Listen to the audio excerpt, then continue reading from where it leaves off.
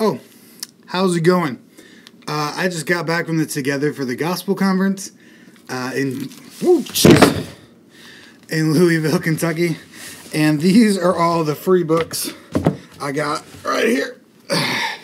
Yep, I would say, I don't know, 20, 30 pounds of books. So I got these all for free. When you walk in, there's something called the $0 bookstore, and you just grab books, and there's a new book each. I better set these down. Hold on. So there's a new book every time you walk in to the auditorium for a new session, and they're all free, and they're usually written by the people giving the talk, but sometimes not, and it's awesome. Lots and lots of free books. So it's the Together for the Gospel Conference in Louisville, Kentucky. Louisville. If you're from there, let me know what it is. I don't know how you pronounce it.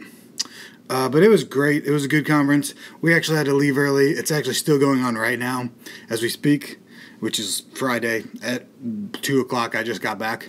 We had to leave early because Vinny had to do something with a rental property or something. I don't know. But it was great. I got to hear all kinds of people speak. David Platt gave an awesome talk on race and the church, which is, of course, a very difficult subject to talk about, and he did it very, very well. So you should go check that out. I think they have a live stream. See if you can find that. It was really good. But there were all kinds of people there. David Platt, Matt Chandler. I think John Piper was there. We didn't see him speak. It was a good conference, kind of like Comic-Con for theology nerds, sort of. But what I want to talk to you about today is just what was on my head right now, and that is about congregational singing. I went to a session with Keith Getty, who, if you don't know who that is, he wrote In Christ Alone and helped write How Deep the Father's Love. He kind of writes modern hymns. And he was in a session talking about worship, and something that kept coming up over and over again was congregational singing. And it's something I plan on making a video about soon, so I'll just kind of talk about it now because it's in my brain because he talked about it. People kept asking him questions about worship and how to do worship and the specifics of worship, and he just kept going back to the point of it is all about congregational singing. Worship is about singing. Worship is about your congregation singing. The number one musical priority of worship, musical worship that is singing.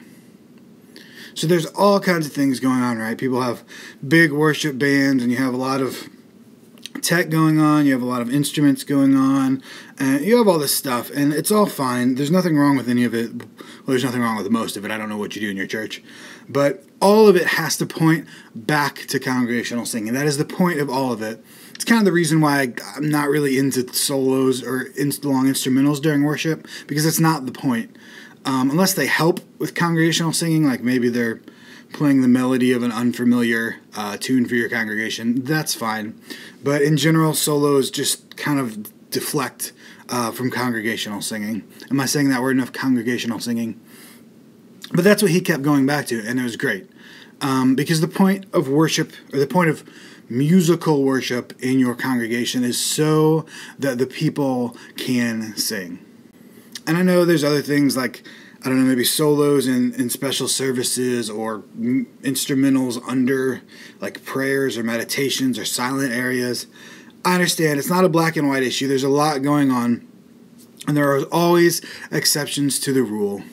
The point is just that if you're not creating your music in worship, if when you're creating all of the musical parts of worship, your first thought isn't that, does this help the congregation sing? Then you've gone off the path somewhere, and you need to get back. You need to just think. And this is when we're talking about music.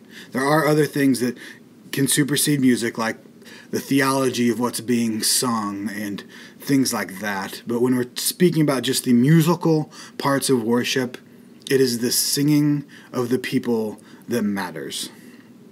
That is the point. Just throwing that out there, vlog style. I've never done a vlog style video, so sorry if I'm rambling, but oh well, I just came back from conference, right? This is what happens when you come back from conferences. You're all excited about things. I'll be idealistic right now after the conference. Your congregation should be singing, and if you're a musical worship leader, that's what you should be focusing on, congregational singing. Just as kind of a illustration of that, I'd like to leave you with a video of the worship during the large sessions in the conference. There was about 12,000 people. I understand most of us don't have 12,000 people in our church, so it's not going to look like this. But worship was great because there was only a piano and singing. And in fact, in this video, there wasn't even a piano. It was just singing. And it's awesome. And it's all that really matters, to be honest with you, when it comes to musical worship. So here it is. This is the T4G conference singing Holy, Holy, Holy.